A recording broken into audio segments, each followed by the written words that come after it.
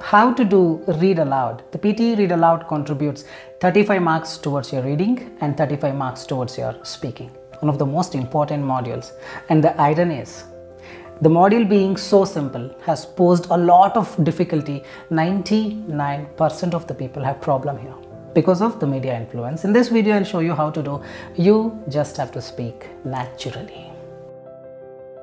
Tigers eat a variety of prey ranging in size from termites to elephant calves.